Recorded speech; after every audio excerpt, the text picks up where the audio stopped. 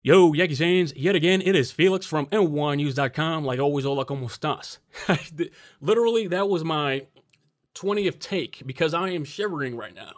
I am like naked right now, outside shivering, but I'm inside in the heat because I think I'm living the dream. Hal Steinbrenner finally came in clutch and got the man that everybody wanted. The New York Yankees and Gerrit Cole have come to an agreement for $324 million for 9 years. As for Hal, we can't bash him anymore. Hal is officially El Jefe. I have nothing negative to say about that guy ever again. He came in clutch, whatever. I can't even talk right now.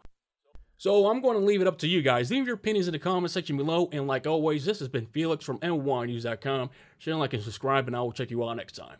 All right now. Because the Yankees got their ace, finally. The last true ace that the Yankees had was CC Sabathia. It's been 10 years. CC Sabathia in his prime. Finally, we get that number one to match up with Luis Severino. James Paxton, Tanaka, filling in that other starter. As of now, who cares? We got Gerrit Cole. Literally, one of the best pitchers of our generation.